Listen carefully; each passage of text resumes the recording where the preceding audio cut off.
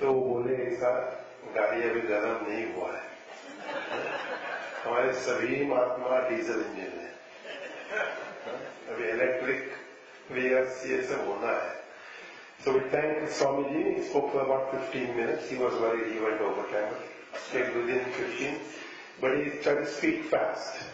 And so he said a lot, because all these people are used to speaking for 3 to 4 hours alone. And when everybody else comes, you get to sit on the side. So they have the stage for that long. So for them, 10-15 minutes is like jump starting a car.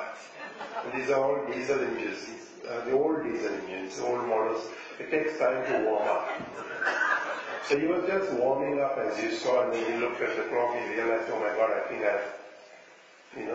it's the most beautiful thing, explaining as he broke the rose petal, that when you break a petal, it becomes two pieces, but yet they are one and the same. So the divine and us, the individual, are not different, are not other, but part of the same, right? Part of each other. And the divinity that we worship might live wherever it lives. We, the individual, live here upon this earth. Yet we are one and the same. And so another wonderful thing he said, the beginning of the melting of your ego, which is a long ways away, but at least we can ponder upon that. The beginning of the melting of the ego is the beginning of bhakti. Just like when the glacier melts at Gangotri, it becomes the river Ganga. In the same way, when our ego melts, the flow of bhakti begins within each one of us. So we thank Swamiji Maharaj for his wonderful expression of bhakti. Now we invoke our eldest Swami Mahamandeshwar Arjun Puriji Maharaj, who again also ours is nothing. He will be here for the next whole week, every evening at Satsang in the Hindu Center of Ramayana. That's what it's famous for. He has a temple in Sant Samagam, in Haridwar, Tulsi Manas Mandir, and everyone is welcome to visit him there. And if you want to know more, understand more, then come visit him during the day. He's here, residing in Hindu Center, and during the day you can hang out with him and he can share his thoughts with you. Shri Ram, Jai Ram. कितने बजे समाप्त करना है?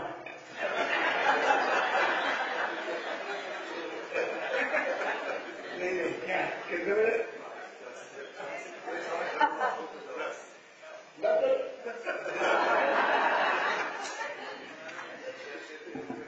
क्योंकि हमको भी वही बीमारी है, 10 मिनट तो इंजन गर्म नहीं होता.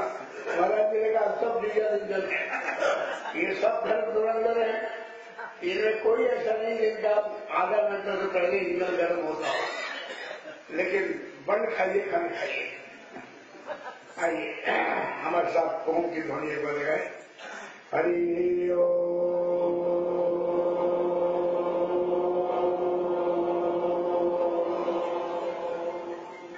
हरि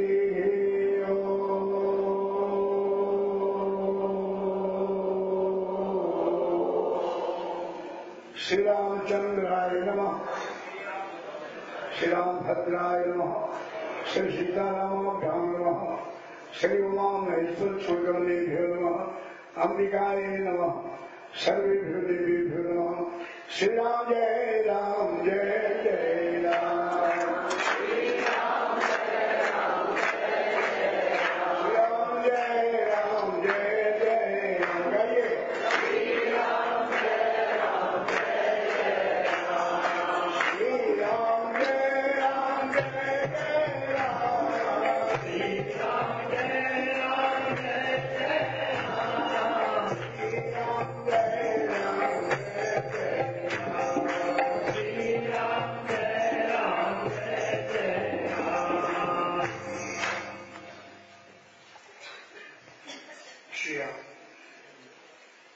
श्रद्धे महामनेश्वर श्री स्वामी विश्वेश्वरन जी महाराज,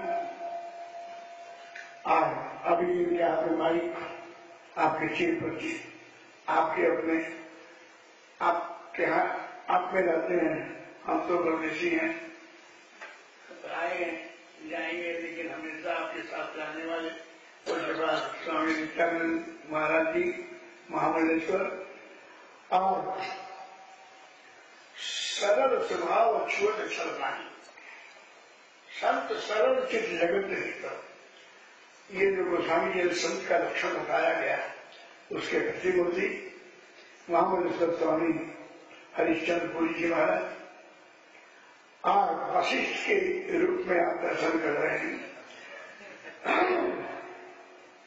महर्षि महामंडलेश्वर स्वामी शाश्वत आनंद लेने वाले शाश्वतानंद जी महाराज, आप उधर बैठे हैं हमारे बड़े प्रिय मेरे लाडले, जिनको मैं बचपन से जानता हूँ। और नगली दरबार बड़ा भारी एक तीर्थ है, संतों की नगरी है वो। वहां से लेकर के हरिद्वार पंचकूला में आपका भव्य आश्रम स्वामी सुरेश्वर जी महाराज, हमारे हिंदू सेंटर के सभी अधिकारी ट्रस्टी, वर्तमान और अभूतपूर्व जितने भी हमारे सभासद हैं वे श्रद्धालु सज्जनों के लिए भगवान की महती कृपा है। अमेरिका जैसे देश में हमने जब पहले सुना था, महामंडलेश्वर स्वामी विश्वनानंद जी महाराज के द्वारा शायद सुना था, संत सम्मेलन अमेरिका में हिंदू सेंटर में आज के 10 साल 12 साल पहले, 10 साल हो गया होगा, हाँ 2 सालों का एक्सपीरियंस था इसलिए मुझे बताया 10 साल हो गया होगा। तो हमको बड़ी प्रसन्नता हुई कि संत सम्मेलन वही कमाल है, ये तो भारत भी की भारत में होता ही रहता है, लेकिन बड़ी प्रसन्नता हुई। और आज आपकी उपस्थिति बहुत अच्छी है, वंदनीय है, आपकी आदत सदैव बनी रहे। यहाँ रोज संत सम्मेलन होता है। तो स्वामी जी ने रामायण में कहा, मैं आपकी उपलब्धि के बारे में बता रहा हूं, धन्य है आप। बोले मतदान ज्ञान में संत समागम श्री राम जय राम, मुद मंगल में संत समागम, जो जग जंगम तीरथ राजू। रामायण के प्रथम पक्ष में लिखा हुआ है कि संतों का समाज जो है वो क्या है, जंगम चलता फिरता तीर्थराज प्रयाग। ये बड़ा लंबा विषय है। तीर्थराज प्रयाग की परिचय करते हुए, सत्संग के महिमा बताते हुए गोस्वामी जी ने कहा, समय सदव सब देशा सेवक साधन समन कलेशा, यानी कि एक तो तीर्थराज प्रयाग भारतवर्ष में तीर्थों के राजा उत्तर प्रदेश में है, और वहां गहरे काशी मक्के प्रयाग माघ मकर रवि जब हुई तीर्थपति ही आवश्यक हुई, साल में एक बार। वो तीर्थराज प्रयाग भारत के उत्तर प्रदेश में है, और मकर राशि में सूर्य प्रवेश करता है, तब वहां हर साल कुंभ का रूप होता है। लेकिन ये तीर्थराज प्रयाग वो सबके लिए स्वर्ग नहीं है। जाने के लिए आपको रिजर्वेशन कराना पड़ेगा, पैसा खर्चा करना पड़ेगा, टाइम भी लगाना पड़ेगा, ये तो है वही। किसी महापुरुष ने कहा कि बड़े सूचना दी गई, आपको निमंत्रण दिया गया, इन्फॉर्म किया गया, और धीरे धीरे आप आ रहे हैं। असली भक्त अब आने वाले हैं, टाइम करीब आ रहा है, वो असली भक्त तो अब आने वाले हैं।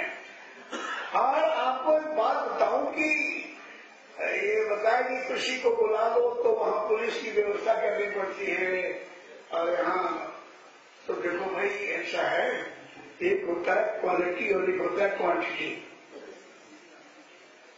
वहां पर क्वांटिटी होती है, बहुत जगह अजूब लगता है। यहाँ क्वांटिटी चाहे न हो, लेकिन जो भी है वो क्वालिटी है, सब अधिकारी है, मुमुक्ष है। वैसे भी रामायण में कहा गया है, बोले आवते सर्वत कठिनाई श्री राम जय राम बड़ा मुश्किल है। ऐसा आवत तो अति कठिनाई, राम कृपा बिना आ ही नहीं जाएगी। जब तक भगवान की कृपा नहीं होती तब तक व्यक्ति इस तरफ नहीं आ सकता। आप यह भी समझ लें कि आपके ऊपर पूरी कृपा हो गई है भगवान की, आप यहाँ पहुंचे। दूसरी बात, भक्ति की चर्चा हो रही है। भक्ति का मतलब है भगवतमय हो जाना, पूर्ण समर्पित हो जाना, तुम्हारी छाड़ गति उतरना ही। तमेव माता पिता तमेव तमेव बंधु चखा तमेव विद्या द्रव्यम तमेव सर्वम महोदय। सारे रिश्तेदार, सारे संबंध आप तक ही हैं। राम जी ने वाल्मीकि जी से पूछा कि मैं कहाँ रहूं, तो 14 स्थान बताया था उन्होंने कि आपको यहाँ रहना, यहाँ रहना, यहाँ रहना। उसमें एक आपको बताऊं, बोले तो वही छाड़ी गति दूसर नाही, राम वसो तिनके मन माही। तुम्हें छोड़ करके और कोई गति न हो, कोई आश्रय न हो, सब कुछ आप तक ही हो सिर्फ। ये भक्ति की पराकाष्ठा है। बाकी तो चतुर्विधा आप सुन ली है और उनकी व्याख्या भी आपने बड़ी अच्छी तरह से सुन ली है। हंसते खेलते महाराज ने बड़ी अच्छी बातें आपको बताई। तो चहु राम भगत में विचार प्रकार चतुर्विधा भगत का ट्रांसलेशन रामायण में है, राम भगत की जगत चार प्रकारा, चहु चतुर का नाम आधारा। और वो खैर रिपीट नहीं करता हूं मैं। श्री राम जय राम। आज जो आप कर रहे हो ये पहली भक्ति है।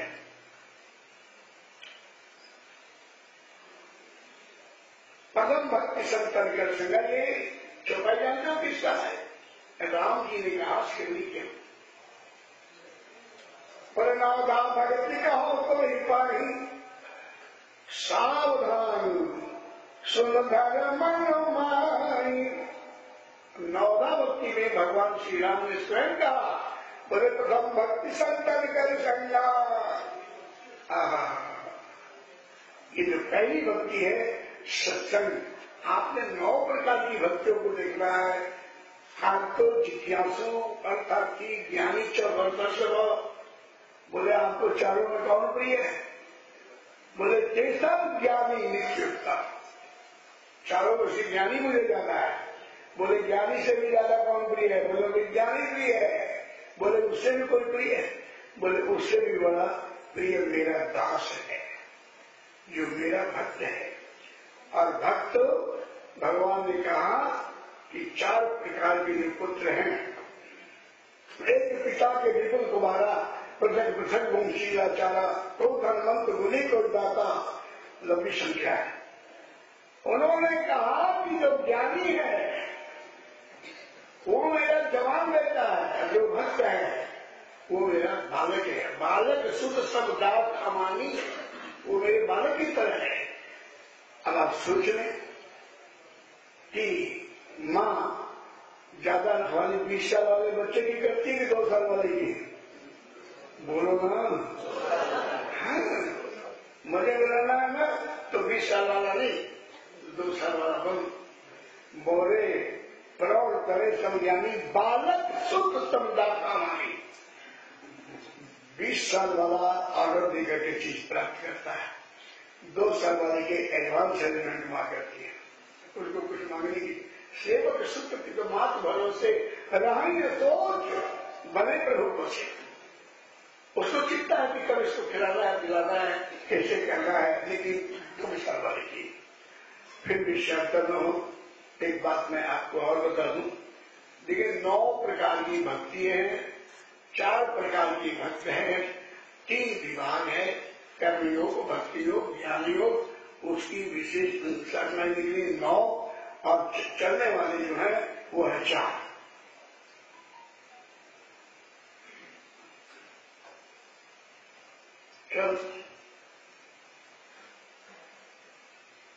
रामायण में चौपाई और है, बोले सत्संगत बुध मंगल मूला, सोई फल सीधी सब साधन भूला। जितने भी हमारे उपाय हैं, कर्मकांड है, यज्ञ है, कीर्तन है, तीर्थ यात्रा है, ये सब साधन कूल है और सत्संग उसका फल है। हम आपसे ये कहना चाहते हैं कि सत्संग में लगे रहो। एक और भी रामायण की चौपाई आपको बताऊं, मोह निशा सब सो बलिहारा, देखें सपन अनेक प्रकार। इस मोह रूपी रात्रि में जीव आप जहां है वहां की बात कीजिए। प्राणी मात्र चाहता है कि मुझे सुख की प्राप्ति हो, दुख माफ हुआ, लेकिन दुख से छुटकारा नहीं मिल रहा उसको। मानसिक, बौद्धिक, शारीरिक कष्टों से पीड़ित है। निरोग बनना चाहते हो, निवृत्ति को चाहते हो, तो ध्यान रहे सत्संग। ये प्राणी मात्र अभियान सूत्र सदा जागृत उत्तिष्ठित पराप्त बरानी उधर जीव रूपी बालक मोह रूपी रात्रि में सो रहा है। और वेद श्रुति में भी भगवती कहती है, माँ की जागृत उठ जाओ, खड़े हो जाओ, महापुरुषों के चरणों में जाओ, महापुरुषों के शरण में जाओ, ये सब सम्मेलन में जाओ, सत्संग में जाओ।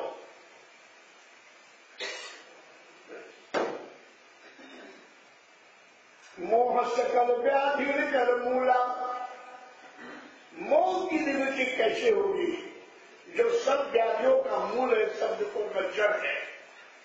तो स्वामी जी ने कहा कि बस एक ही उपाय है। अगर तुम सूर्य रहित होना चाहते हो, वेदना रहित होना चाहते हो, पश्चाताप रहित होना चाहते हो, सब कुछ अपने फेवरेबल चाहते हो, तो उसका जो मूल है, वो है मोह, उसकी निवृत्ति होगी कैसे? मेरे सत्संग कथा, ये सत्संग सत्संग सत्संग, मेरे सत्संग कथा तेरे मोह न भाग, मोह के राम पद हो ही न दिलराग। बिन सत्संग न हरि कथा, सत्संग ले जाओ। हम कई बार अपने प्रवचन में कहा करते हैं, पूरा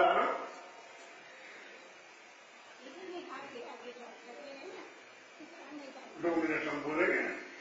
ये तो बातें बहुत लंबी हैं। आप जो सुन रहे हैं, किसी की बात आपको याद रहने वाली, हम दोनों को बीमारी है। तुमको बीमारी बोलने की है, हम लोगों को बीमारी, और आपकी बीमारी सुनने की। उसके बाद सवेरे हमको बुलाया गया, एक शोक सभा में पंडित जी ने कहा, दीक्षित जी ने क्या आपको बोलना है? और हमने बड़ा सुंदर उनको संदेश दिया, उपदेश दिया, और बड़ी देश के थे। मुझे लगा कि वो जल्दी चले गए साहब। हम चले गए ऊपर। उसके बाद वो खाने पीने में हा ही इतने जोर जोर से हंस रहे थे कि मेरे आवाज आ रही थी ऊपर। मैंने कहा ये शोक सभा, ये शोक सभा हो रही है। तो फिर सत्संग हर कथा कही, मोह न भाव, मोह गए राम पद मोह न दृढ़ अनुराग। मोह की निवृत्ति सत्संग से होगी। अब वो हम बता रहे थे कि मोह निशा सब सोनिहारा, देखे सपन अनेक प्रकारा। जीव रूपी, अब देखो ये 8 बजे शायद बंद होने वाला है ना? अभी गलत बात है, गलत बात है। मेरे दिमाग में बहुत सी चीजें आ रही हैं, क्या करें थोड़े से समय में। लेकिन हमारे उदाहरण हुआ था, एक एग्जाम्पल हुआ था हमारे संत परंपरा में। केवल 5 मिनट का टाइम मिला था उनको। किसको?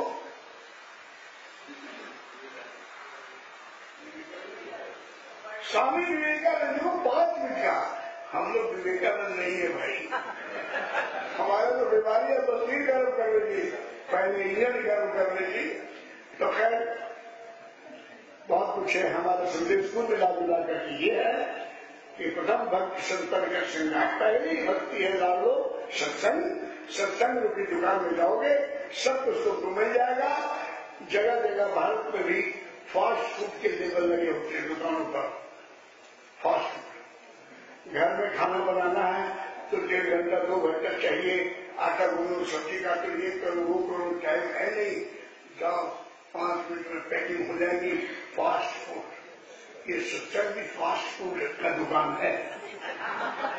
जो उन्होंने 40 साल में 50 साल में सीखा जाना, वो हम लोगों को आधे घंटे में बता देते, 1 घंटे में बता देते। फास्ट फूड की दुकान है, फटाफट काम होगा। तो आपको मैं बता दूं कि कल से 1 हफ्ता में आपके यहाँ हूँ और रामायण की बातें करूंगा, रामायण की कथा सुनाऊंगा। और कल से हम शुरू करेंगे, अगर प्रभु ने चाहा तो, चूड़ामणि का प्रसंग। और चूड़ामणि में ये प्रसंग में सुंदर का लिखा, चूड़ामणि उतार तब गयऊ हर्क समेत, किसी को याद है तो बोलो, हर्क समेत। हाँ, तो चूड़ामणि सुहाग था, सो सीता के दिन ब्रह्मचारी हनुमान थे, सो सुहाग क्यों लीन। शंकर समाधान की शैली पर हम आपको बताएंगे। पिताजी के आज्ञा से राम जी नगर में प्रवेश नहीं करते हैं 14 वर्ष तक, लेकिन हम बताएंगे कि राम जी लंका गए थे, सीता से बात भी किया था। चूड़ामणि हनुमान जी नहीं, राम जी ही लाए थे। और कहीं की कहानियां नहीं कहूंगा, रामायण की बातें होंगी, रामायण की चौपाइयों के द्वारा बताएंगे हम आपको। रामायण क्या तो भगवान शब्दार्थ बूढ़ा, तो शब्दार्थ भी होगा, भगवान भी होगा, बुढ़ार्थ भी होगा। कल से 6 से 8 तक चला करेगा। और हो सके तो आज आप 5-10 मिनट बढ़ा दीजिए, बढ़ाइए, ताकि अभी हमारे मुरगन दत्ता बाबा, हमारे पड़ोसी हरिश्चंद्रपुरी जी महाराज ने, अभी तो महाराज जी भी नहीं बोल रहे, वो भी नहीं बोल रहे, बाकी एक 2 लोग। चलिए, आपको बहुत बहुत बधाई आयोजन के लिए। भविष्य में भी ये तार टूटे नहीं, ऐसी मेरी मंगल कामना है और आपका अभिनंदन। Thank Swami Mahabaleshwar Arjun Ji Maharaj. It is actually his generosity because the whole 2 hours belong to him tonight. उदारता है आपकी, आपकी 2 घंटे पूरे आपके, आपने हम सभी को बांटा है। Because it is his opening night. On the board there it says programs 15th, which is tonight. After the next following Sunday, he gets every night 2 hours. But we only gave him about 15 or 20 minutes. And he said it's like fast food, that his 50, 60 years of contemplation, sadhana, experience in 10 minutes is serving it out. So we thank all of these sages who, as you watch them, you realize that it is a lot of contemplation, a lot of thought, a lot of listening, and what he said is such Sant Samagams, gatherings happen in India on a regular basis. When he heard about 10 years ago from Swami Vishweshwaranji Maharaj that this is happening here in the United States, he said, I felt very excited that this is happening here in a modern society in the Western world, that sadhus from India are coming, gathering, sitting on a stage and having such satsangs. And because the only way to become free of the delusion is satsang. So just do satsang, do satsang, do satsang. And I think Hindu Center has that speciality in this area of inviting Swamijis from wherever they can get a hold of. I don't know if it goes to Kotoria ji or Dixit ji, who is the one who is the main relationship manager with the Swamijis, to make sure that they come back, and do satsang. And the audience also has a part to play in it. But as Swamiji said, the real devotee comes now in time for the food. But anyway, our next speaker is our local deity of Queens for the last 30 plus years, I think. He's traveled from Jackson Heights, Main Street, Foothill, I think, now finally established on Hillside. Swamiji is wonderful. I shared last time and I say again, you just visit him for a few minutes and he is so funny. And this is what a Swami is supposed to give. Joy, bliss, ananda. And I think he serves that. Just naturally. And he says, okay, Mangal ho jaye. May good things happen to you. May good things happen to you. Go. And so that's the blessing I feel a holy man should always give, no matter who comes to him or who comes to her. Just bless them, enjoy, have fun. So for the last many years he's lived in this area. Many people know him, and every satsang we've had at his place is filled with a lot of laughter, a lot of joy. And I really feel a sadhu should be like that. We should go to him. Because as Swami was explaining, all names have Ananda. The second part of our name is Ananda. So I always tell people, if for a moment I forget, how should I be? When I remember my own name, and I remember that there is only one thing to do, is to be in Ananda. So this is Swami Harishchandra Puriji Maharaj, also a Mahamandeleshwar of Mahanivani Akhada. Simple, straightforward, continuing on in the tradition of sadhus from the Akhada that he's grown up in. And for anybody who wants to have a good laugh, a good cup of chai, ice cream, many other things we can discuss here. Go visit him. Of course you have darshan of the deities. That is natural because you go to an ashram, you go to a temple, that is going to happen. But the prasad he serves is also wonderful. So satsang is wonderful, that is all wonderful. But I think the attraction to come back again and again and again, and as I shared last night, to just sit in the presence of a sadhu is just wonderful. So, Mahamandeleshwar. Swami Harishchandra Puriji.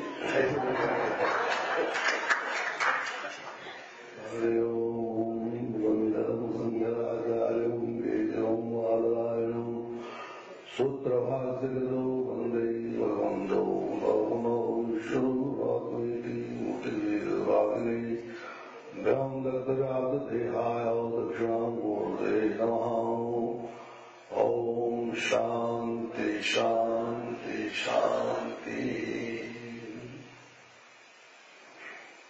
Srimad Paramahansa Sarvadhikacharya Kshatriya Brahmanishta Ekadara Mahamandeleshwar Swami Shri Maharaj, Swami Nityanand Ji Maharaj, Swami Udhampur Ji Maharaj, Swami Sahasranand Ji Maharaj, Swami Shri Saranpur Ji Maharaj, हमारी दीक्षित जी और दूसरे हमारे ब्राह्मण वर्ग वेद पाठी सारे जितने आए हुए हैं शांति मंदिर से, हमारे हिंदू सेंटर के सभी ट्रस्टी भक्तगण और भी जो रह गए हैं, सबके लिए ईश्वर से प्रार्थना है कि जिस भक्ति की चर्चा यहाँ हो रही है वो आपने गूढ़ विषय सुना, भागवत से भी सुना, फिर कुरुक्षेत्र भूमि जहाँ गीता का ज्ञान प्रकट हुआ वहां से भी, फिर दूसरा महान तीर्थ हरिद्वार, मानस मंदिर देखा किसी ने इनका मानस मंदिर? नहीं देखा। बहुत ही भव्य है और अद्भुत है। इसी से इनकी तपस्या समाज के साथ कैसे जुड़ी ये इन्हीं वस्तु से पता लगता है। आप सबकी भक्ति है और ये भक्ति बनी रहे। आप देखते हैं कि भक्ति के अलग अलग लक्षण हैं, लेकिन अपने परिवारों में भी इस भक्ति का उपयोग करें, क्योंकि फैमिली और आपके बच्चे चले इस पर, ये पहला कर्तव्य आपका है। पति पत्नी, पत्नी का पति के साथ वेस्टर्न कल्चर है, थोड़ी थोड़ी चीजों में रूस जाना, थोड़ी चीजों में लड़ना, ये सारी हमारे कल्चर को नष्ट कर रही है। भक्ति का तो सोचना भी कहाँ है, परिवारों के साथ संबंध ही संबंध नहीं है। बच्चे उलझ जाते हैं, किसी को कुछ पता ही नहीं, न कोई इंटरेस्ट है किसी चीज में, समझाओ तो समझने की कोशिश नहीं करते हैं। ये सब तब अच्छा हो सकता है जब आप भगवान से प्रार्थना करें, महापुरुषों से उनको मिलाएं, बातचीत करें। टाइम ही नहीं है, इतने उलझे इलेक्ट्रॉन टेलीफोनों में कि आप उसी में ही रहेंगे। आपकी भक्ति टेलीफोनों की भक्ति है। यहाँ भी देखिए आप सब कोई न कोई छुपा छुपा के अपने टेलीफोनों से अपने मैसेज देख रहे हैं। ये टेलीफोन भक्ति तो पूरी आपकी है, इसमें कमी नहीं आनी चाहिए। ऐसा ही काम का है, सारा विश्व उसमें है। उसमें भागवत पढ़ लो, रामायण पढ़ लो, है सब कुछ अच्छा, ऐसा नहीं उसमें सब बुराइयां हैं, लेकिन उलझने ज्यादा है। आपका मन भक्ति की ओर कब लगेगा? जब महापुरुषों ने जो आपको उपदेश दिया उसका चिंतन, फिर मनन करना पड़ेगा, फिर उसके विषय में सोचना पड़ेगा कि आप सचमुच उसमें जाना चाहते हैं क्या नहीं। आपकी मनोवृत्ति तो संसार में है, वो भी रहे। जब संसार में तो इतने बड़े मठ बने हैं, कथुरिया जी भी बता रहे थे 2-4 दिन पहले कि अभी इतना नहीं है पैसा की पूरा काम जल्दी। हमने कहा इनको कि आप महापुरुषार हैं, इतने दिन हो गए, ओपन करो इसको। कहने लगे अभी इसको काम है, और काम है तो काम के लिए तो चाहिए। तो आपकी भक्ति अगर है तो आप इसको करिए। ठीक, कितने लोग इसमें भक्ति करते हैं? हिंदू सेंटर में हाथ खड़े कर, एक में नहीं, बस कोई कमाल, कोई आपका नहीं मालूम है। अरे इतना फैसिलिटी है निरंतर से न्यूयॉर्क में, अमेरिका भर में, कि प्रतिदिन कोई ना कोई संत आकर के आपको जगाता है। आपकी आत्मा की जो खुराक है, खाना तो आपको मिलता है, ये शरीर का खुराक है, लेकिन आपकी आत्मा प्रसन्न रहे, आप कुछ ज्ञान प्राप्त करें, बड़े बड़े संकटों से करें। कितने बड़े संकट आ जाते हैं, अगर आपके साथ भगवान की कृपा नहीं है तो कोई बचाने वाला नहीं है। ईश्वर के साथ संबंध जुड़ने से ही आपका कल्याण है। और वो ज्ञान पहले से ही भारत में गुरुकुलों का था, यूनिवर्सिटियों का नहीं था, गुरुकुल में महात्माओं का था। तो जिसकी शुरुआत ही महात्मा से होगी, जिसका ज्ञान संस्कृत का होगा, वो राजा बनेगा या ठग। सारे राजाओं को ये निश्चित था कि आप पहले अपने को ठीक समझे, धर्म को समझे, तब जाकर के आपका राष्ट्र, आपके वीर, बड़े बड़े जो योद्धा पैदा होंगे तभी तो होंगे। ये सारा का सारा विधान जो है, ये हम सबको तब ठीक से लगता है जब हम अपने कर्मों को सुधारें, अपने धर्म स्थानों को ठीक करें। इस आने वाली जनरेशन के लिए क्या यही तो जगह है जहां बैठ करके आपको स्कूल शुरू हो गया हिंदी का, कल के दिन संस्कृत का हो सकता है, कितनी चीजें यहाँ होगी। इस भक्ति को आप बढ़ाइए, और ये भक्ति बढ़ गई तो संगे शक्ति करेंगे, आपका संग बढ़ेगा, आपकी संस्कृति और बढ़ेगी, आपको और महापुरुषों के दर्शन होंगी। और नहीं तो धीरे धीरे उदासीनता आ जाती है, कर्मों में एक कोई इंटरेस्ट ना ले, करने वाला भी थक जाता है, एक उम्र के बाद वो चले भी जाते हैं, तो चीजें कहाँ की काम पर रहती है।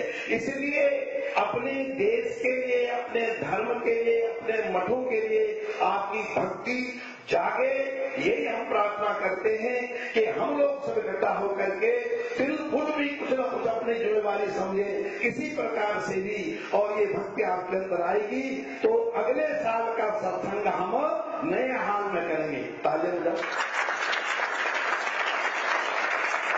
भगवान से यही प्रार्थना करते हैं कि आप लोगों के अंदर ये भावनाएं, ये भक्ति बढ़े और आपका कल्याण हो। हमारा धर्म लोग लालच के लिए नहीं है। दूसरी मिशनरी आपको खरीद लेती है, हर प्रकार से लोग लालच देकर के, उनके उठने बैठने से, ज्योति के साथ चर्च में बैठने से, ये सब चीजें एक सिस्टम है, आप उसको फॉलो करते हैं, आपको इजी लगता है, लेकिन इसमें आपका आत्म कल्याण नहीं है। हम इस संसार में ऐसी भूख विलास में पड़ के और उसको नष्ट कर रहे हैं। अपनी संस्कृति जितनी भी है, नीति नियम है, वो बड़े उच्च कोटि के हैं, तभी तो करोड़ों वर्षों से चले आ रहा सनातन धर्म आज भी उसी स्थिति में है। कहाँ कितना कुछ इसके लिए किया गया, लेकिन आप फिर से वैसे के वैसे हरे भरे हो गई। यही भगवान की कृपा आप पर है। हम प्रार्थना करते हैं भगवान से कि आप सब लोग सुखी रहें और आप सबकी मदद मिले, ताकि हमारे ये मठ मंदिर ठीक से चले, आपकी भक्ति बढ़े। ओम शांति शांति। Thank Swami Harishchandra Puji Maharaj. For those of you who probably saw in the news about a month ago, on the 18th of July, he was the one who was attacked. But he looks hale and hearty. I check him every time. Swamiji, you're whole again. Every time Kalita ji here, she organized a big press conference. I came to visit him, and his door was all these cameras. And I was like, Swami, what's happening? He said, I don't know.